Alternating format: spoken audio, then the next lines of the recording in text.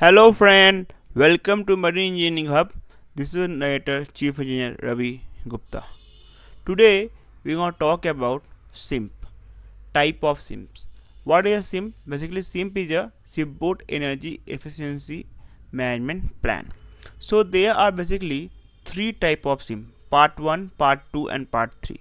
So in today's video we will see what are the type of SEEMP, when the SEEMP came, what is the part 1 contain, what is the part 2 and what is the part 3.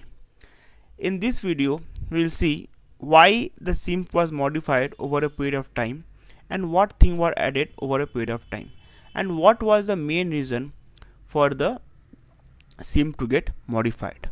Okay, so please tune till last. I guarantee you will gain a lot and you will have a clear concept regarding the SEEMP. Before starting the video, friend, I want to tell Marine Engineering Hub is a platform in which you will get video which will be beneficial for your examination purpose and also for your SEEMP related service.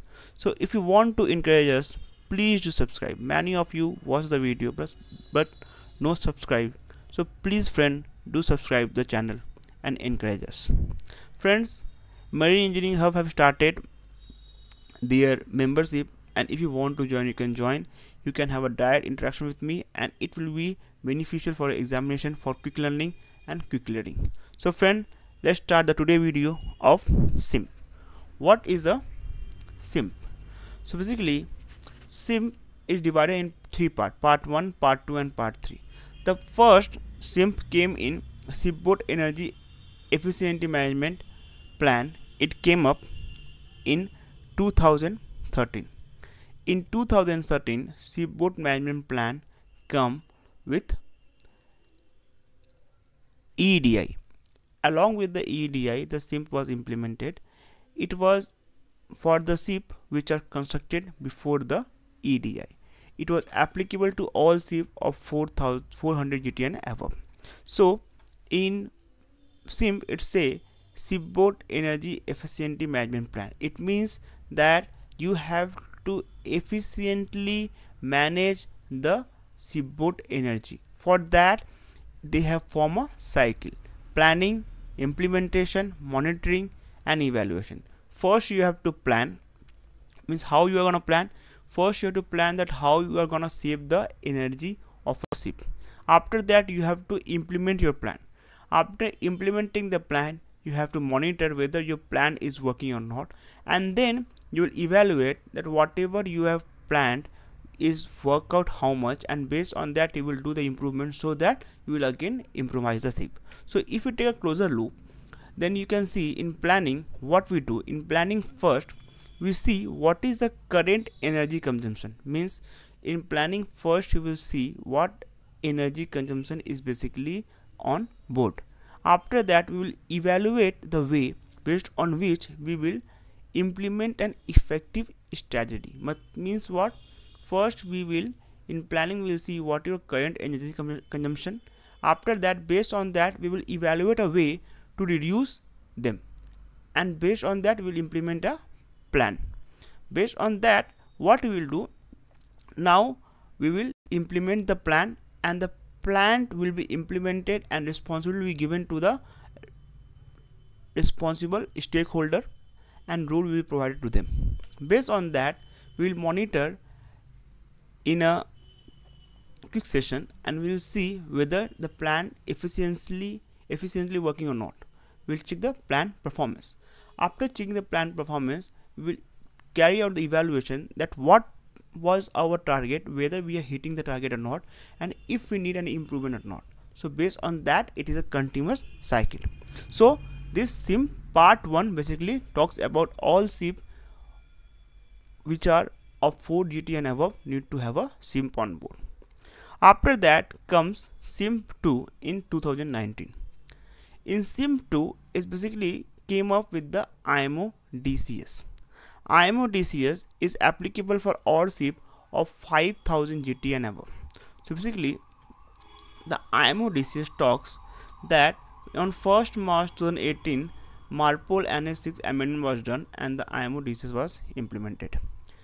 So it enter into force on 1st Jan 2019. So before entering into force, you need to update your SEEMP. Why you need to update?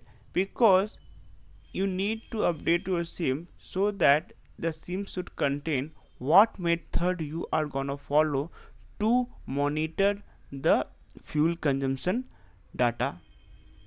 Means how you are gonna collect the fuel consumption data, which method you are gonna follow, whether you are gonna follow the fuel tank monitoring method or bunker BDN method or the flow meter method.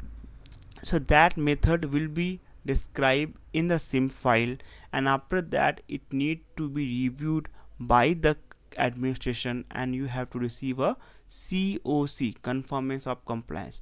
After receiving the conformance of compliance, it will be approved. Then you have to monitor the data for a 1 calendar year, that is 1st Jan 2019 to 31st December 2019. After that you have to submit this calendar data before 31st March 2020 to the administration. Administration will verify the data, and after successful verification they will need to issue a SOC, statement of compliance, before 31st May 2020. After issuing your SOC, administration need to send the data to the IMO before 30 June. So this is a cycle. For that reason, for all that reason, there was a update in the SEEMP 2019. Then come CII.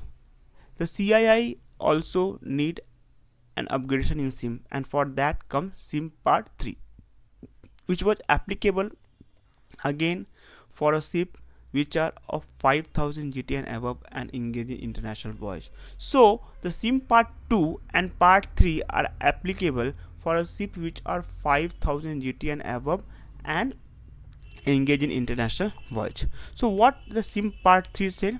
So basically the SEEMP-III is a implementation plan for achieving the required CII. So the SEEMP-III is the implementation plan for achieving CII, which CII requires CII. It is a 3-year cycle plan.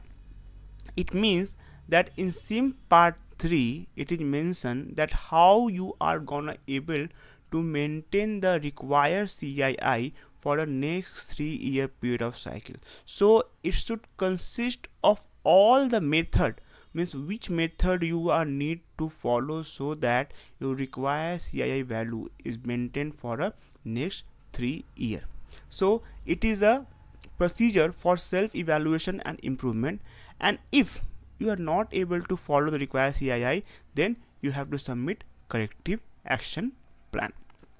So basically, if anybody asks you what is a SEEMP-III, your answer should be like that. The SEEMP-III is an implementation plan for achieving the required CII. It is a 3-year plan in which we mention the methodology and calculation is used, so that based on that we are trying to provide the procedure for which we will be able to maintain the required CII for next 3 years. If we are not able to do, in that case we will provide a corrective action plan. So as you know, the SEEMP is also a dynamic plan. Why it is a dynamic plan? Because it is subjected to regular updates and revision. Okay, so normally the verification and company audit are done in a 3-year cycle. Okay, so if we see a annual cycle, if you see the annual cycle, now this annual cycle will have a reference with this IMO DCS, 1 calendar year collection of data, then 31st March reporting to the administration, 31st May administration will give you SOC and administration will give data before 30 June to the IMO. The same thing is for the CII. So how they are entering the cycle? So the CII will be applicable from 1st Jan 2024. So before 1st January 2024 the cycle will start. So what they are saying, you have to carry out, 1st Jan 2023 you have to carry out a initial verification. Which verification? you have to do the verification that you have a plan based on which the required CII is going to be maintained for the next 3 years. After you have submitted the plan in the SEEMP, then that will get approved and you will get a COC. So before 1st January 2023, you need to submit the initial plan to the administration and get a COC, confirmation of compliance. After that, now let's see, suppose the calendar year 1st January 2023 start, and after that it end on a 31st December 2023. Now you monitor the fuel consumption, along with that you monitor the CO2 emission. Now you need to submit this data of fuel consumption along with the CO2 emission to the administration before 31st March. After that, the administration need to verify before 31st May. So now while verification, if the administration see that for the next 3 years, means continuously 3 years you are getting a rating of D or you are getting a rating of E based on your attained CII, in that case what they will do, they will say you that you need to submit a revised SEEMP plan in which you need to mention the corrective action which you are going to take, corrective action plan which you are going to take to improve your CII rating. It means that after the submission of the 31st March, means from 1st January 2023 to 31st December 2023, you have monitored the emission and the annual fuel consumption. Then 31st March 2024 you have submitted. After 31st March 2024 submission and before getting a SOC 31st May 2024, in between, if they see that you have got a rating of E of attained CII or continuously you are getting a rating of D for 3 times, in that case, in between these 2 months you have to submit a revised SEEMP corrective action plan that is need to get approved, and after that only you will get a SOC based on your DCS data and attained CII rating. Then the administration will forward the data to the IMO. So this is how the whole thing work. Now the question come to our mind that why all this EXI, CII, SEEMP is coming up. So basically everything have come up for only one thing, for addressing the climate change. This climate change need to be addressed so that we can reduce the GHG emission. The GHG emission is need to be cut down, and because the IMO have made a target in 2030, 40 and 50 that by the earliest of this century they want to remove the GHG gas, so that they are bringing all these EDI, DCS, EXI, CII and further thing in the near future.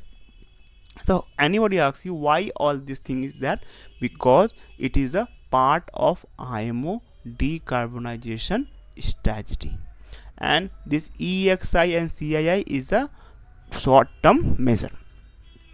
Okay, so the next review will be done on 2026, and they will see whether this implementation of CII and EXI requirement, how effective it is, they will see, and based on that they will take more stringent action. So friend, I hope in today's video you have learned that why all this regulation came up, how this CII and SEEMP is getting aligned. One more thing I want to tell you, that you should know that CII will be verified together with the DCS data once it comes into the force. After that, the SOC, the statement of compliance, which will be issued, that will need to be maintained on board for a period of 5 years. And if you are getting 3 consecutive D rating or 1 E rating, you need to submit updated corrective action plan. So I hope you understand what is the SEEMP Part 3, what is the SEEMP Part 2, what is SEEMP part 1. If you still got any doubt, please do comment below. I will reply back. Friends, if you are watching the video till now, I know that you are interested, and I guarantee you take the membership, you will get more benefit from that. So friend, have a good day.